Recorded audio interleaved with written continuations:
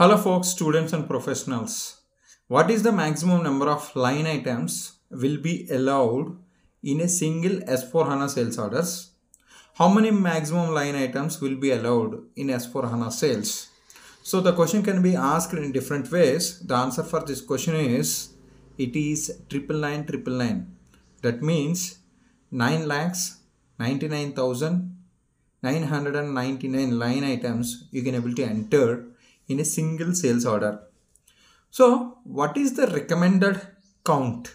Because your accounting document will not create, for example, if you take single line of a sales order, so you have a discount account, you have a revenue account, and you have some account for tax, like that. If you calculate also, so 9,99,000 and 999 line items if you entered. For example, if you try to multiply with 3 to 6, so definitely your accounting document will not be created. It is going to get failed.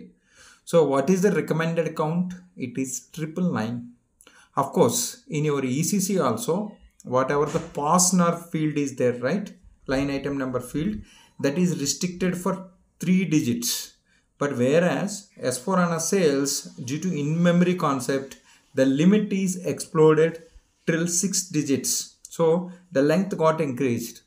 The simple answer for this question is, so it will allow 9,99,999 line items, but the recommended count is 999, what we have in ECC as a maximum. That's it.